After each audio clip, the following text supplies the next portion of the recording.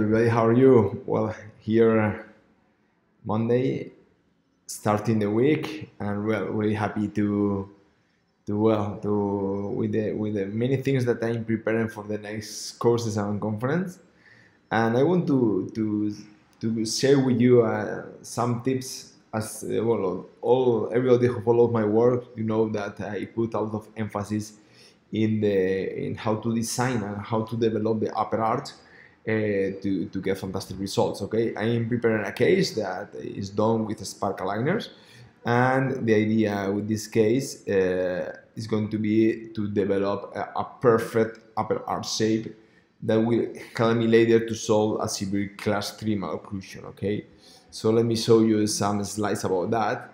Okay, so it seems that it's not a really narrow arch, but the shape of the arch is triangular shape, and I want to modify that to something more parabolic. So the things that I'm going to explain to the technician, I want to expand and rotate first molar at the same time.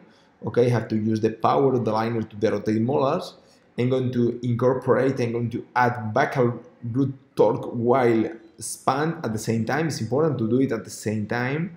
And I'm going to use also the power of the compression of the 7 to control the torque of the central and lateral incisors. So the way you manage the 7, the second molar, is so important to control the torque of the incisors. Okay, and I'm going to ask for a parabolic and symmetric arch.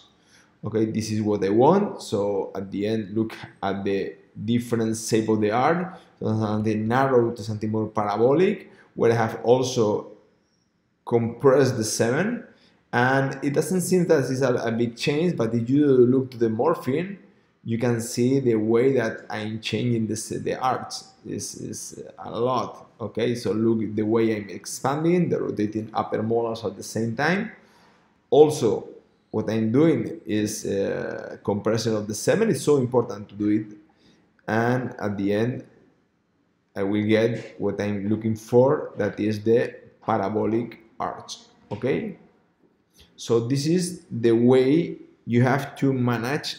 Okay, this is the way you have to manage the expansion to get the results that you want. Okay, so if you like this video, share with your friends, share with your colleagues, and if you want to more content about this, you have the app EB Ortho Pro in the App Store, where you can find this protocol that I use with sparkle liners. Also, I use the same protocols with InVisign, and well, you can download that and look and learn whenever you want, because you can download the lessons. Okay, so thank you very much to be there, and hope to see you soon.